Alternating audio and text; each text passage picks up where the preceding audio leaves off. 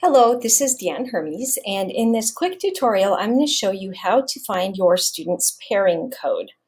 So you're going to want to go out to your student's Canvas account. Once you're there, in the global navigation bar on the left-hand side, you will see Account. You're going to go ahead and click on that, and that will open up your student account, your child's account, or they can open this for you.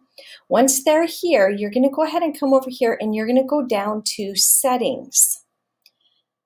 If you click on Settings, this will bring up a lot of information about your student's account. Over on the far right-hand corner, you're going to see something called Pair with Observer.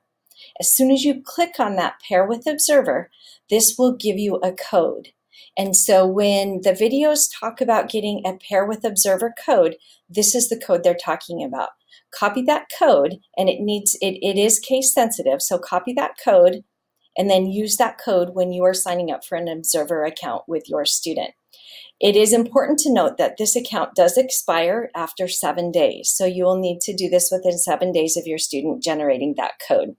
And as soon as you click on this, it will generate a new code. Again, good for 7 days. Thanks for watching.